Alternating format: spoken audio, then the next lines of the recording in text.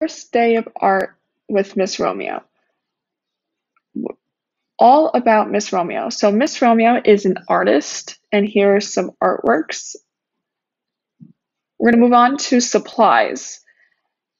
Now you're going to have your own supplies at home. Make sure you always have paper, pencils, erasers, crayons.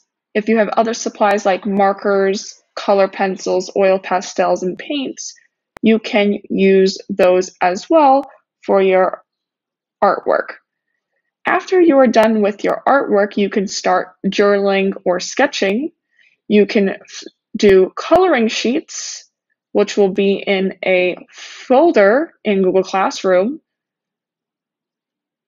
What is an artist? Artists, A, are always listening and following instructions, R, respecting others, especially on our Zoom classes or in class. T is to try your best. I is imagine and use your own ideas. S is safely use the materials. And T, take your time to clean up every single Zoom class. I will give 10 extra minutes at the end of class for everyone to finish their projects and to clean up. And S is to stay seated in the art area unless you're getting a drink of water or you're eating a snack from home. And the word artist, we're going to repeat this again, always listen to others, respecting your own art tools, teach with each other with kindness, imaginate and use your own ideas. You're going to stay in your spot unless you're getting a drink of water or a snack, and you're going to talk quietly or with a whisper on our Zoom classes. And who is an artist?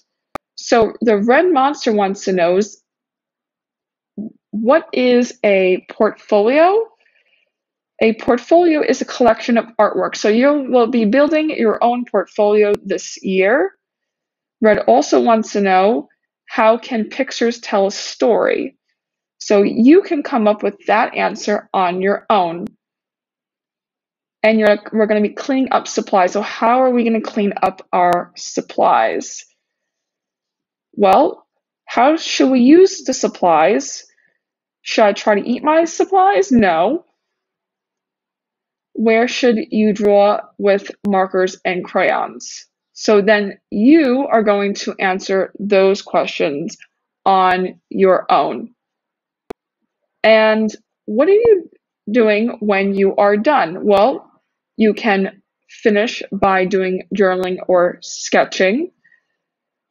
And for your project, you will write your name, teacher, grade on the top, and we are making a portfolio of all projects.